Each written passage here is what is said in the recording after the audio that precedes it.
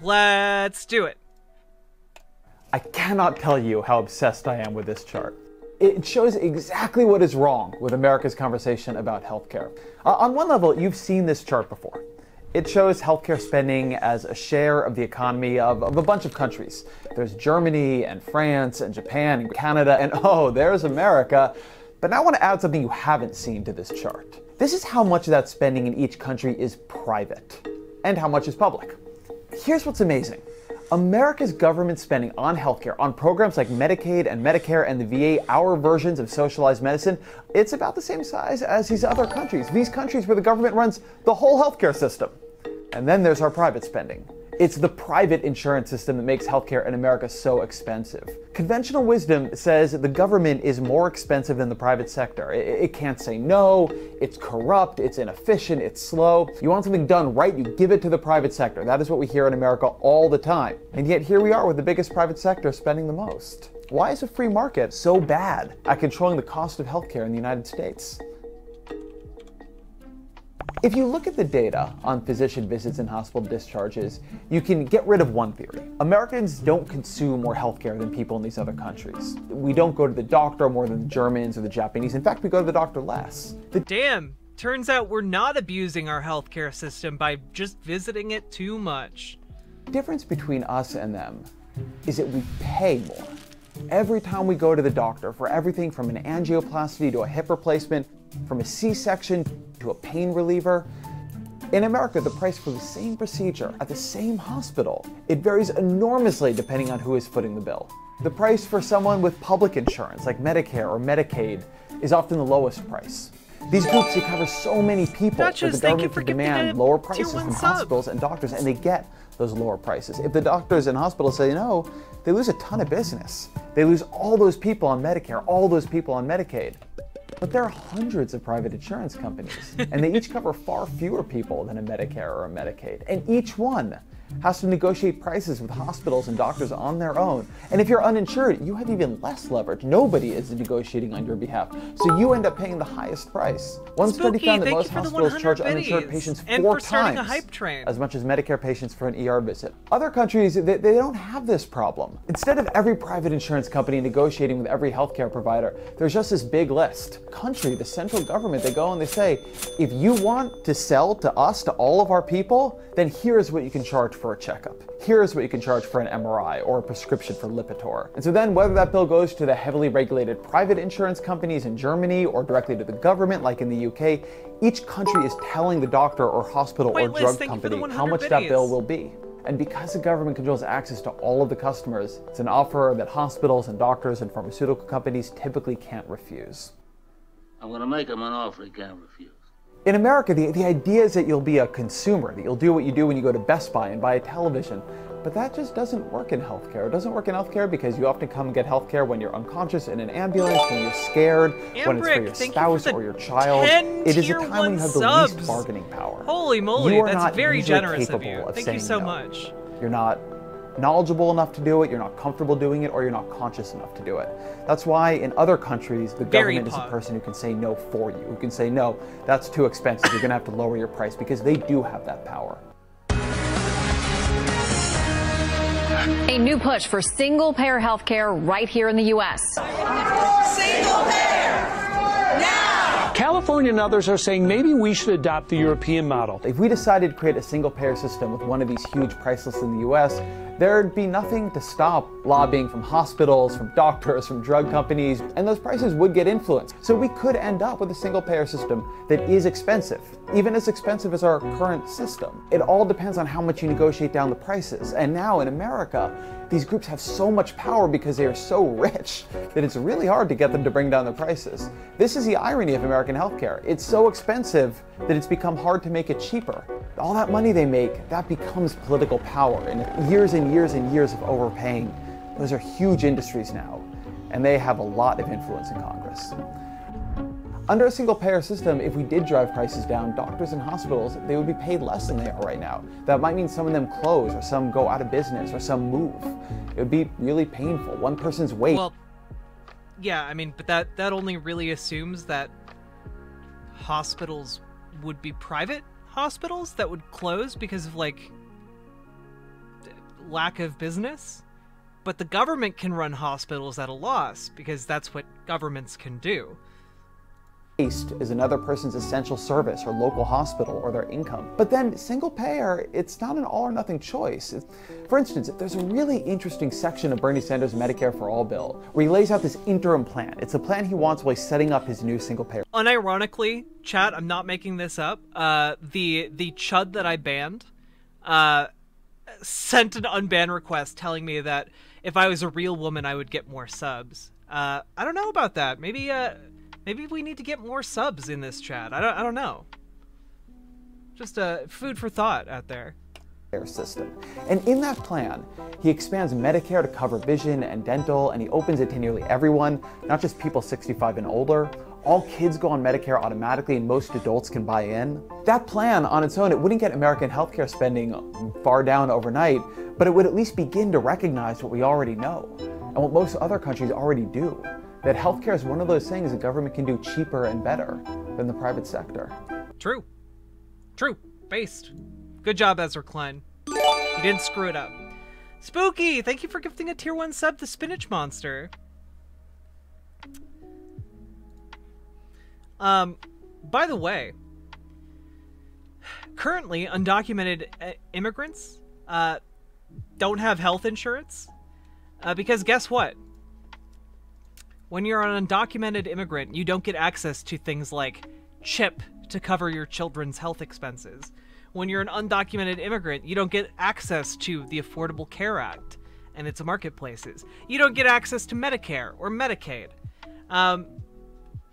So it turns out that when undocumented immigrants get sick or need to use the doctor, they just choose not to, and instead put off their care until they absolutely need to go get care, right? Spinach Monster, thank you for the 5 tier 1 subs. I really do appreciate that. Thank you so much. Thank you for paying that forward. And thank you for completing level 5 on this hype train. Choo-choo, motherfuckers. You guys did it, and you still have a minute to spare. Now, granted, you haven't gotten up to our all-time high hype train percentage, but this is you guys did it. You did the hype train. You just haven't set the world record yet. Even in your asylum centers, the healthcare is bare non-existent. Yeah, exactly. Exactly. Like, when we're talking about this, essentially it has to be this system that essentially forces undocumented immigrants to only use emergency room healthcare that they then cannot pay for. And so I think we need a bit of swing music and dancing for the hype train. Okay, but I'm doing a segment. After segment, we will do swing dancing and laughter. Thank you so much, everyone, for that hype train. Thank you, thank you, thank you. I really do appreciate it. I really, really do appreciate it. And just for that...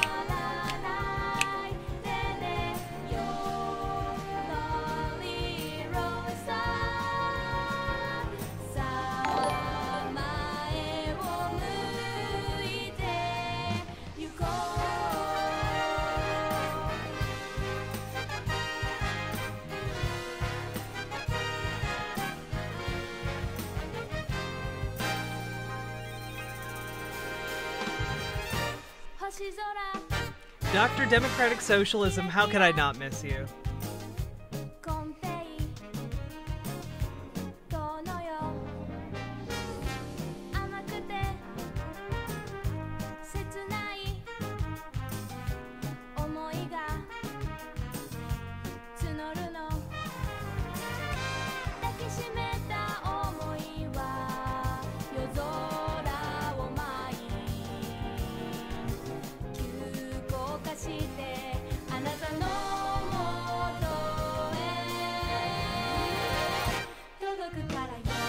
The only thing I've changed, Dr. Democratic Socialism has gotten bigger.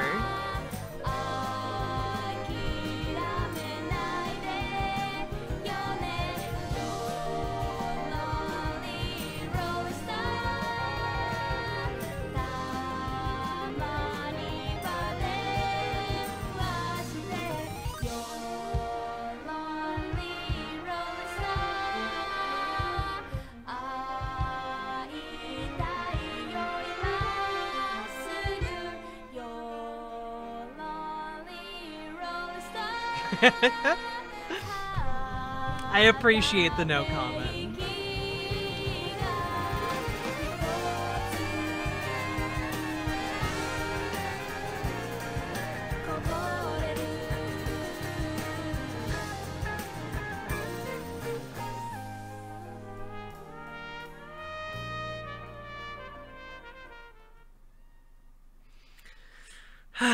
That was fun. I will hydrate.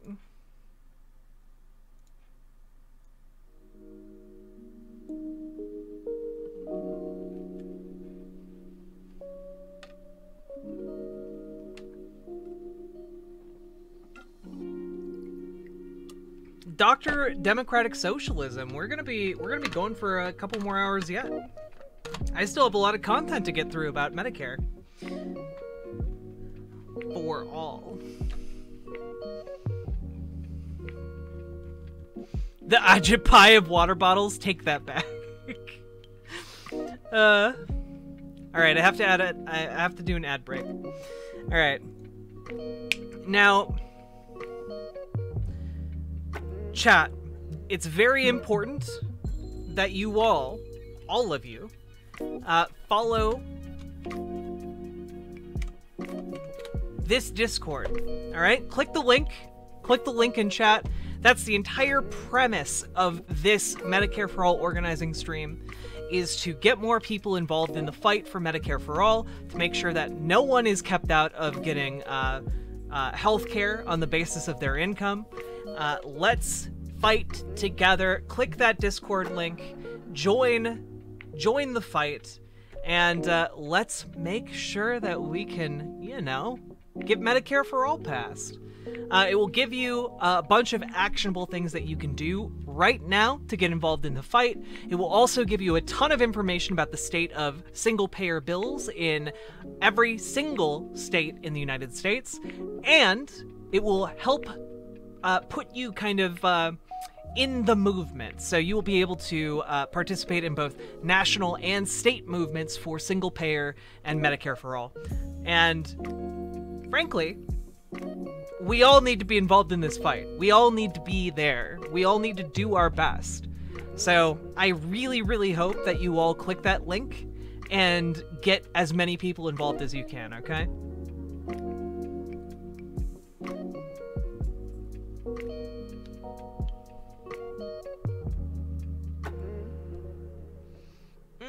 Holly Hoomst. I marched today in my hometown for Medicare for All. Hell yeah.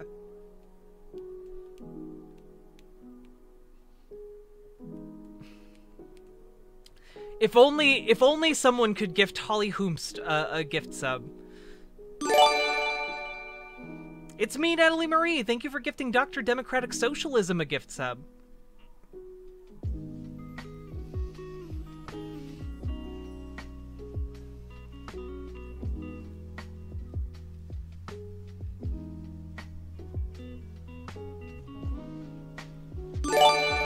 Pointless, thank you for gifting a sub to Holly Hoomst, one of our cutest members, based on the emojis.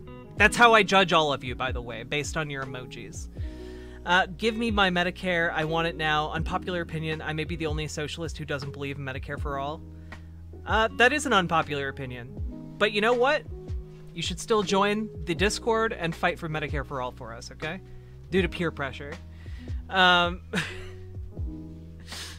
Y'all are cuties. It was a trick. You're all cute. Also, Picard is cute.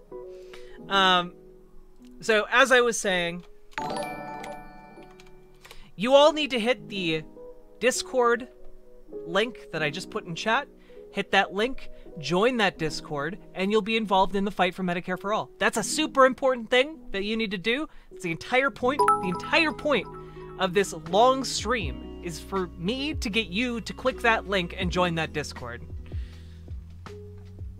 Am I still banned from your Discord? Honestly, Dr. Democratic Socialism, I don't know. I have to check. Orange Poppies, thank you for the 100 biddies. I appreciate it. Not the one, thank you for the follow. Am I cute now? Woohoo Lulu, you've always been cute. Your name is literally so much fun to say.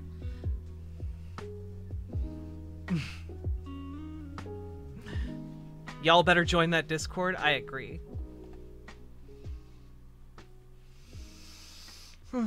Alright, back to content. Something about undocumented immigrants. Basically, the costs that we have to society from undocumented immigrants are not solved by not giving them healthcare. In fact, by not giving them healthcare, we actually increase the amount of costs to society. So we need a Medicare for all system that gives undocumented immigrants healthcare. Bada bing, bada boom. That's what I was talking about. I had a study. We were going to go over it, but the long and short of it is it's more economical to give undocumented immigrants healthcare. Let's see. And now we continue. Where does all the money go? Where does all the money go? Let's see.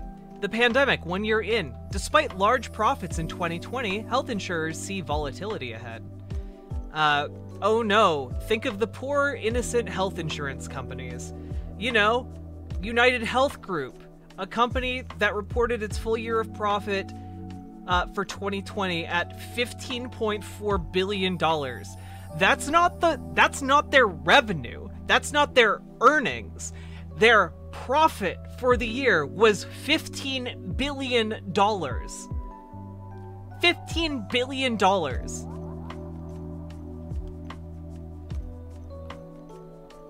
It is absolutely criminal.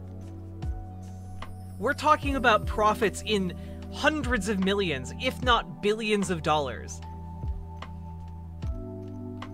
That's a lot of money. I agree, it is. If we actually look at this, health insurance profits topped $35 billion last year. In 2019, health insurers as an industry made $35 billion in profits.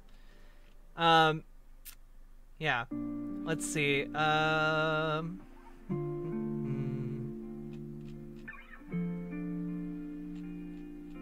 Oh, do I need to reload this tab? I think I do.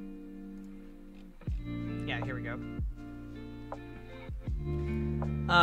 We actually have a year-over-year comparison.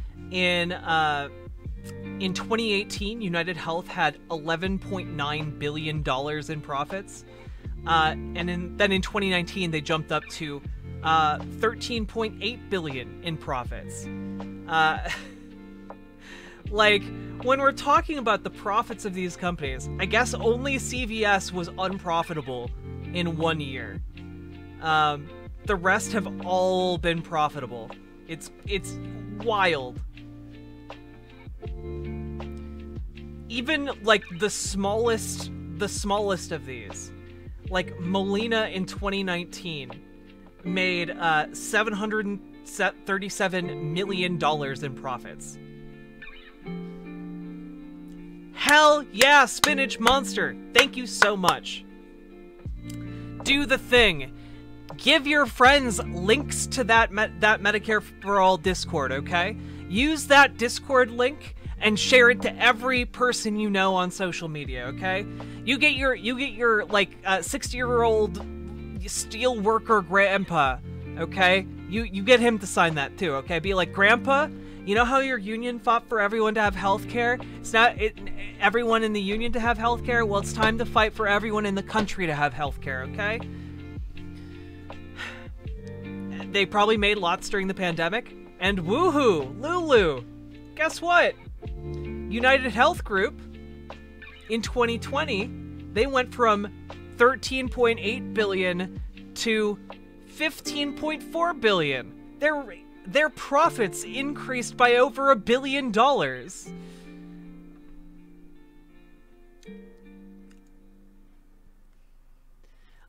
Also, let's take a look at how much money they make total. In total, top health insurers' revenues soared to almost $1 trillion in 2019. In total, that's how much money they take in. What do you think the best path to getting Medicare for All passed under Biden?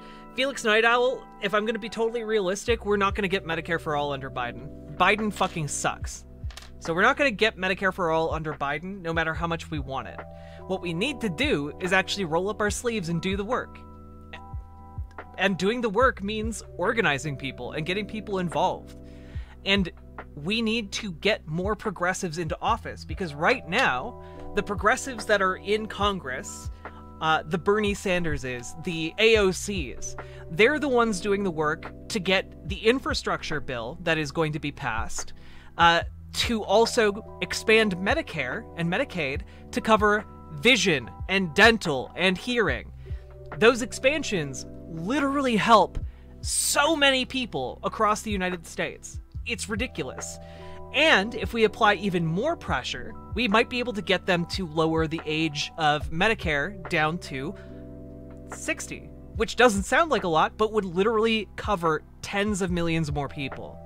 So we're not going to get it under Biden, but we can take steps towards that end. And every small step is something that can make it easier to take a second or a third or a fourth step. In fact, if you look at what Bernie Sanders' original plan for Medicare for All was, it was slowly lowering the age of eligibility down every couple of years. That was the original plan. Just because we don't have the full insurance package done doesn't mean that we can't take tiny steps towards that end. Additionally, earlier in stream, we were talking about single-payer options on the state level. Things like CaliCare. California had a single-payer option in its Congress, in its state legislature, and it didn't quite pass. But we're getting to the point where even the states are slowly stepping up to pass single-payer, or at least to attempt to pass single payer. And we need to apply pressure on both the state and the national level if we want to see this happen. So it's going to take a lot of work, it's going to take a lot of effort, and that's why we need to organize, which is why I'm here doing a Medicare for All organizing stream, and why I want everyone in chat to click this Discord link. Click the Discord link that I just put in, join it, and let's work together to make the world a better place, okay?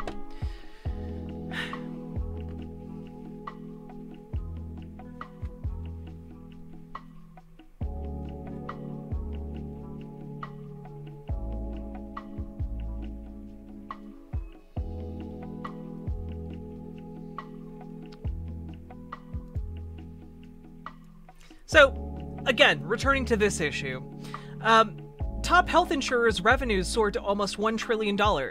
And remember, where are those revenues coming from? Those revenues are coming from people who are paying them so they don't die. That's the end story here. In fact, you could have people pay less. For example, you could have them pay a portion of their income, like, say, 6%. And that would cover all of the expenses for Medicare for All, and Medicare for All would be cheaper for the entire health insurance system. And we would basically be able to... Oh, you just got rolled up on by a skunk? I'm sorry, Jim. That can be a stinky situation. Almost as stinky as privatized health insurance. Ba-dum-tsh. So, what I'm saying is, there's $1 trillion of revenue here for basic implementation of healthcare. What if we just applied an income tax? You know, a certain percentage of your income goes to paying for health insurance. Yep, 6% of your income. Guess what? That would mean everyone from the middle class down to the working class would be able to make more money because their money wouldn't be tied up, their compensation wouldn't be tied up in their employer's insurance. And on top of that, you would have more money and be fully insured for both mental health care and anything that physically ails you. This would be an incredible boon to society, and the fact that we are instead letting private companies bilk us for literally trillions of dollars is frankly astonishing to me. How you can make the argument that this is a better system is beyond me.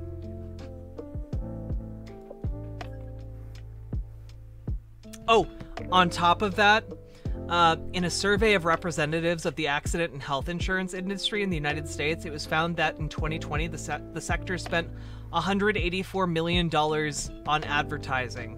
In the preceding year, the industry's ad expenditures amounted to $219 million. Do you know what happens in a single-payer system?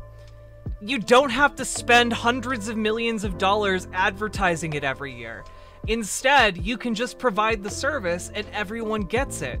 It's pretty cool like that, actually. It's pretty cool that everyone gets the service at its full functionality without having to advertise it, saving money on, you know, advertising costs. True, Holly Hooms. That is the big plus for the system, isn't it?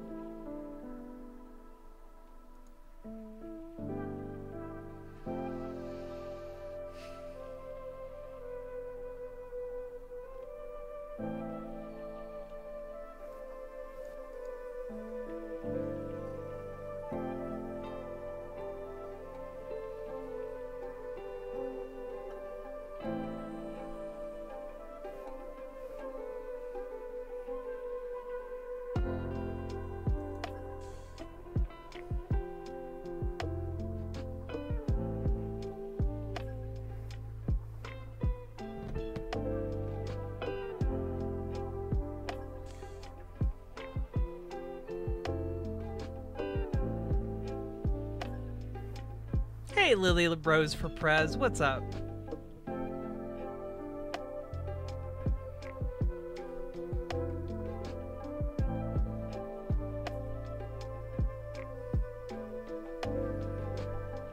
Jordan Leto, I don't know why you're bringing this up, but you do you.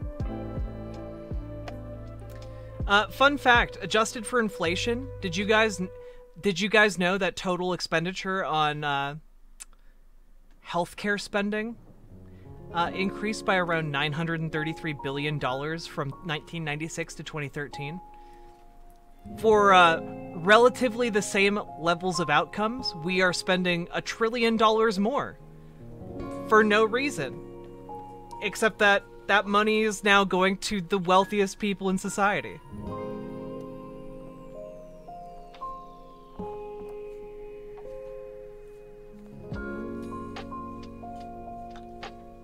Yeah, Lily Rose for Prez. I don't get it. I don't really care about the Olympics though.